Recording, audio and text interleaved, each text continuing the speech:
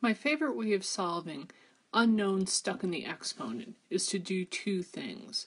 First of all, I'm going to take the log of both sides.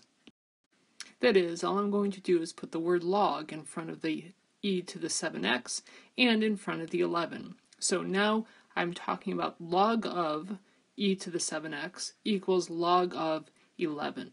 The next thing I'm going to do is use the power property of logarithms to get that exponent down into multiplication.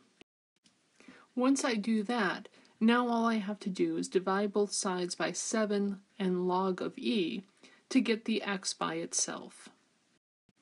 Now I have x alone. This is not the only way to solve this problem. It just happens to be my favorite. Now let me write out explicitly what you type into the calculator to get the answer. Being very careful with parentheses, I would type in log parentheses 11 and parentheses divided by, and then a new parentheses, 7 log parentheses e and parentheses and parentheses.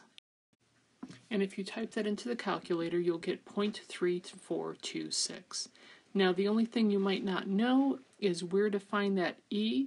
We've used e to the stuff. That would be right here before. But if you just want e by itself, well, that is right here. You would do second, and then click the division sign, and that gives you e by itself.